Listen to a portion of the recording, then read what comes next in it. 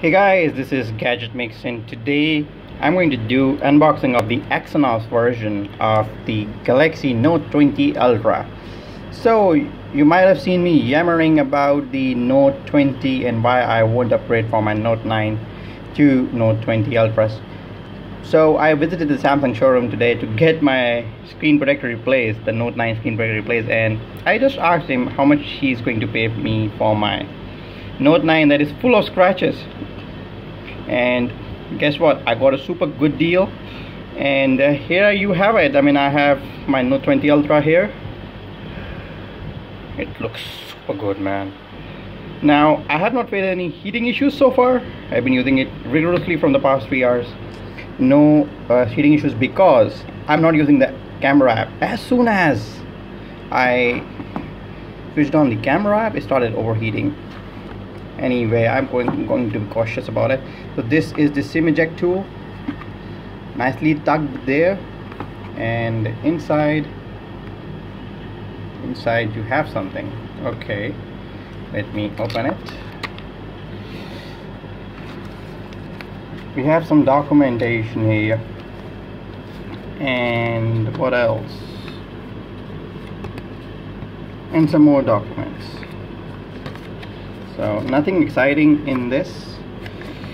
And by the way, the screen protector does come pre-applied in the Exynos version. So you got a quick start guide and things like that. Nothing inside it. SIM ejection tool is there. Okay, so here you have my bill. That's my bill. This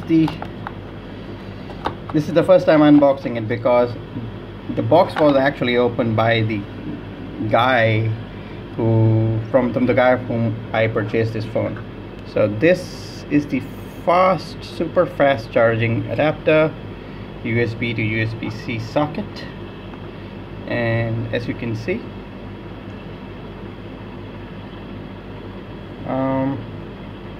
since I'm unable to focus it, I will read it out for you. It has output of 9 ampere or 5 volts. So there you have it. Input 100 to 240 volts. Anyway, it's pretty fast. And here it does not have anything. No tips. I didn't give my Note 9 tips back to him.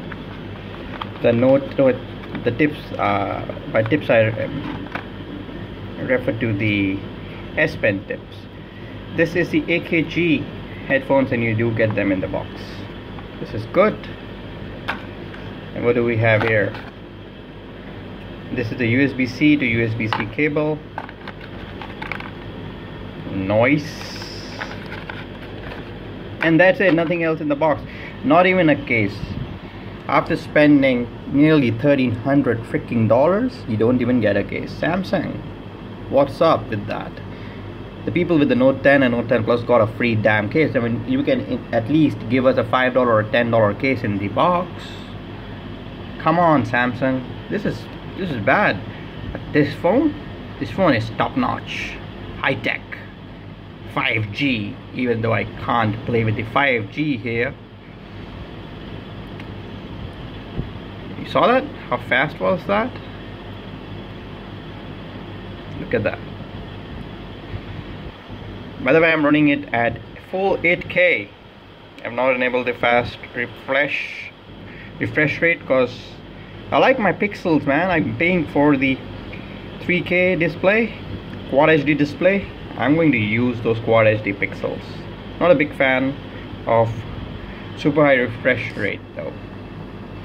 So that was my unboxing of the Exynos version.